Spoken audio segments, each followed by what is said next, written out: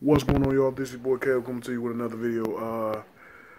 Here to talk about Game 7 between the Washington Wizards and the Boston Celtics. The Celtics pulled it out 115-105 and win that series 4-3. Home team wins every game in the series. And, Celtics were just a better team tonight. I believe. Entirely contested game.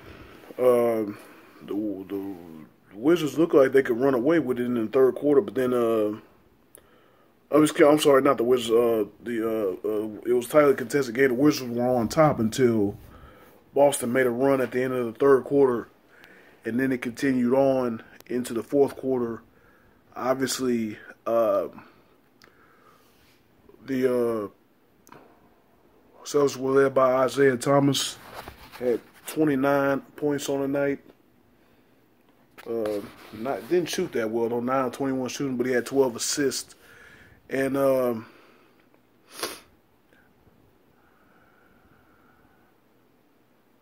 what really got it done for Boston tonight was their bench. Marcus Smart stepping up, 13 points, 4 assists.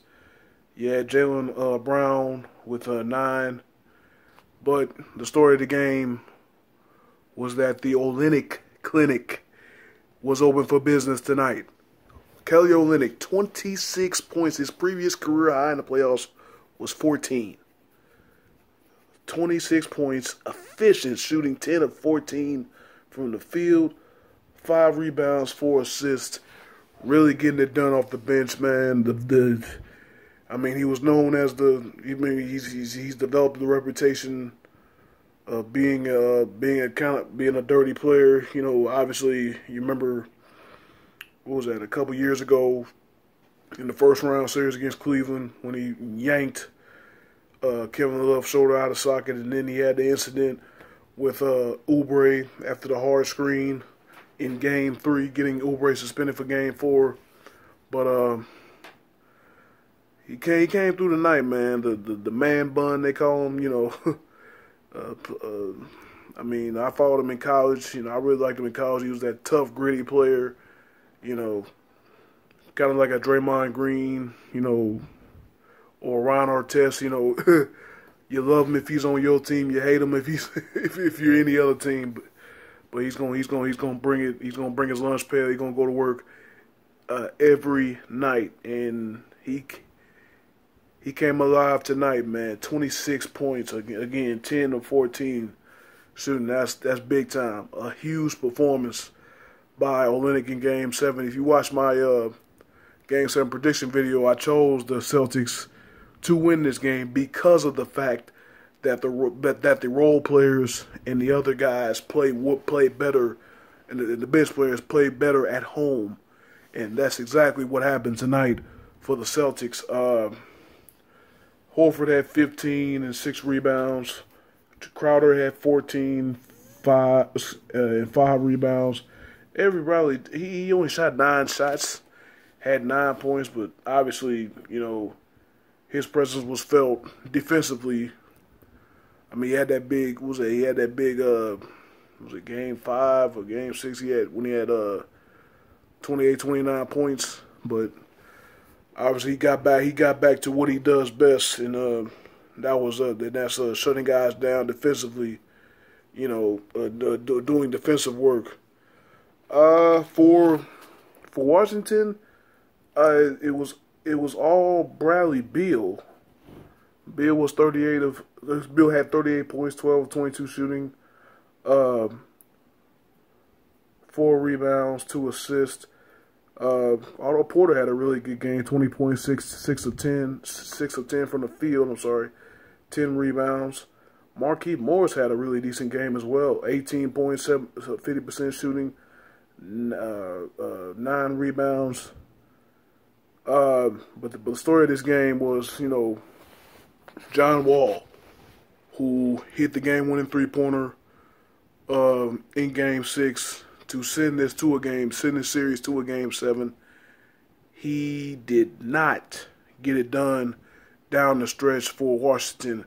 He didn't have any points from like the late in the third quarter all the way through the fourth quarter. And this was probably John Wall's best season, regular season and playoffs. I mean, he really put himself up there as, he really, well, what do I want to say? He kind of distanced himself from the other true point guards in especially in the Eastern Conference. He's the best true point guard. You got guards like Isaiah Thomas and stuff. But Isaiah Thomas is usually a score first point guard. John Wall plays the game how a point guard should play it, but he didn't get anything done down. He didn't get it done down the stretch. I'm not saying his performance was James Harden-esque because he had 18 points, 7 rebounds, 11 assists. He did impact the game in other ways, but as far as him taking over and being that scorer late, he just did not do that tonight. And then Washington didn't get anything from their bench. They didn't get anything from their bench. Only Bogdanovich, who had a really good playoffs, only had 5 points off of 2 shots. Brandon Jennings didn't get much time. Kelly Oubre didn't really give that much time, and I thought those two especially were guys that really brought some energy off the bench for Washington.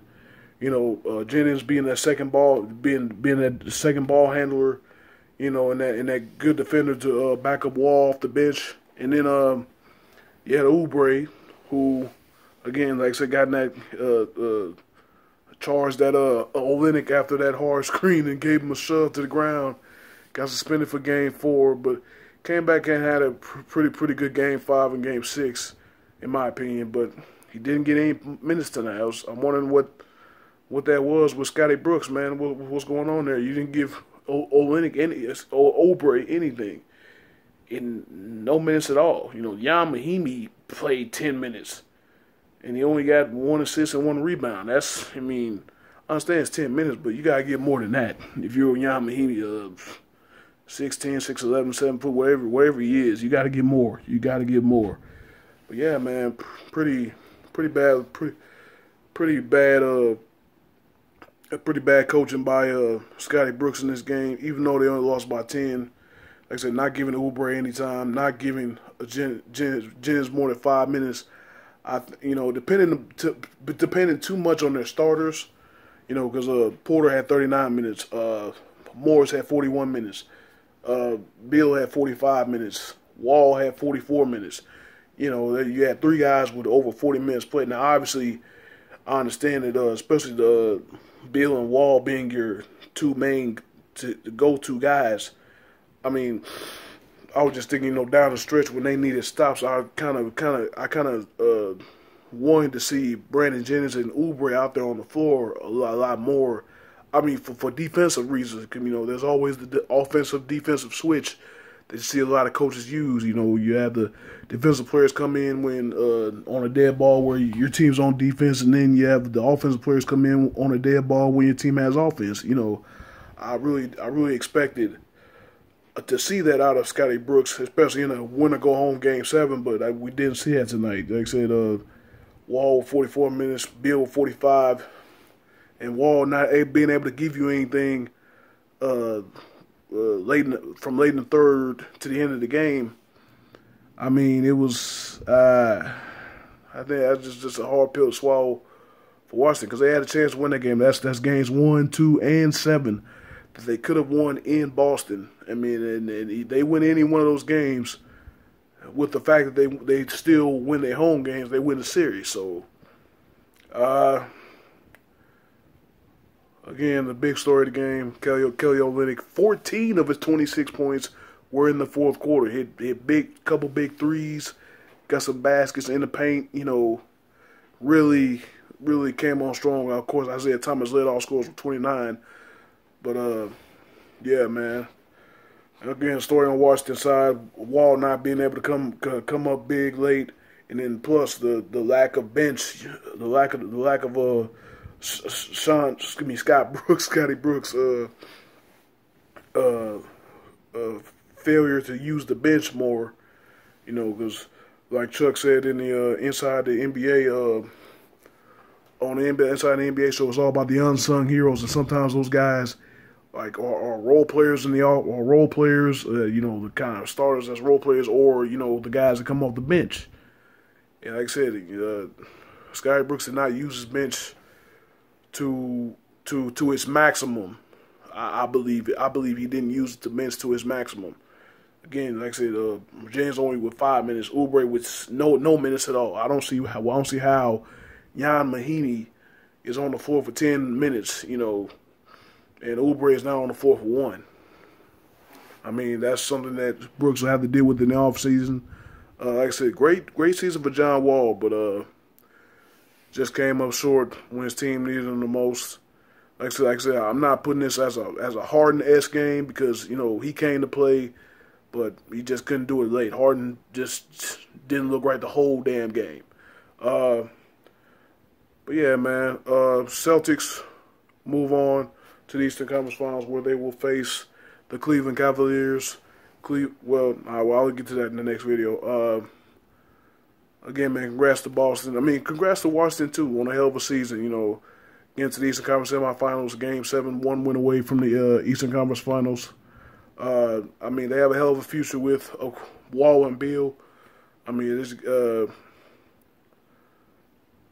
think they're in a good spot. I really think they're in a good spot. Like I said, Brooks probably could have used his bench a little bit more in this game, and I think that's really the only thing that I really see from their side of things that hurt them. You know, obviously their defense on Olynyk wasn't that good, but yeah, I mean, other than that, I mean, Wizards had a pretty good year, and I expect to see them back very soon, depending on what they do in the draft, depending on like free agency and all that. We'll see, man. But again, Boston's going to face Cleveland. Thank you guys for watching. I appreciate y'all. Leave a comment down below. Let me know what you thought about this series. Let me know what you think about the Eastern Conference Finals coming up between Boston and Cleveland. Appreciate y'all guys. Appreciate you guys watching. Thank you so much. If you like this, if you're watching this video, I wish you nothing but positive vibes only. Hey, I'm gonna see you in the next video.